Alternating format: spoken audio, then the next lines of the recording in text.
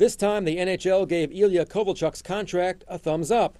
The league approved the Russian winger's 15-year, $100 million deal with the Devils Friday. The free agent's initial pact with New Jersey was rejected because the NHL said it violated the salary cap. That contract was for 17 years and $102 million. The revised deal matches the length of the contract signed by New York Islanders goalie Rick DiPietro.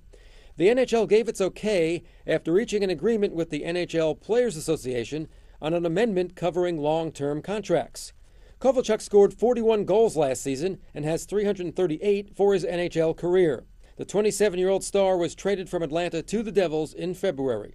Steve Carmazin, The Associated Press.